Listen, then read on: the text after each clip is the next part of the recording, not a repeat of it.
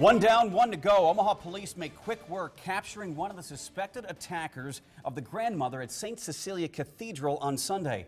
Good evening, I'm Craig DeGrelli. And I'm Jennifer Griswold. It's the crime that has outraged all of Omaha. New at 5, police booked the man's mother as well. Senior reporter Jake Wazakowski is live with the very latest. Jake?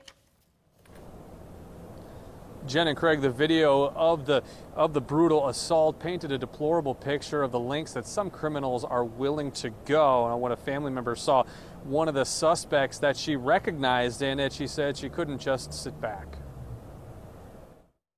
The video's been seen hundreds of thousands of times. A 76-year-old woman at the Omaha Diocese Mother Church set for Mass on August 16th when two young men come in, steal her purse, and strike her in the face before running away. Today, police arrested 22-year-old Wayman Clark for felony robbery. Clark is allegedly the man seen punching the 76-year-old woman in the face. My heart was hurt. I was sad, mainly for that woman, because how could you do something like that to anybody, especially an elderly lady?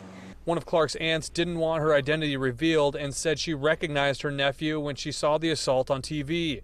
She says that's when family urged Clark to turn himself in. Because right now, with the things that's happening in the community, people are not turning people in.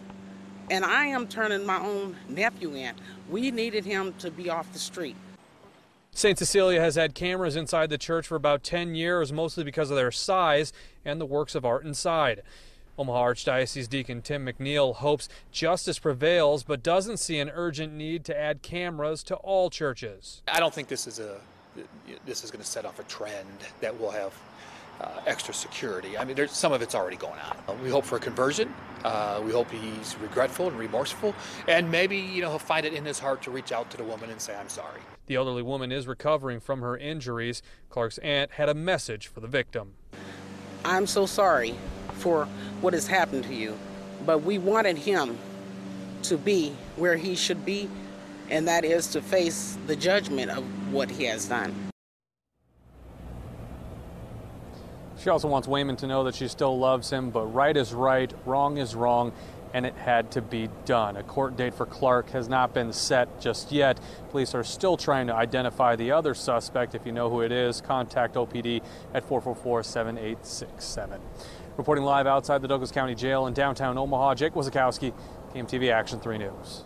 Wayman Clark's mother is also behind bars tonight. OPD gang unit officers and the Metro Area Fugitive Task Force arrested Charlene Clark with her son near 137th and Harrison just before noon. She was in the car with her son and booked for accessory to a felony and harboring a fugitive. New at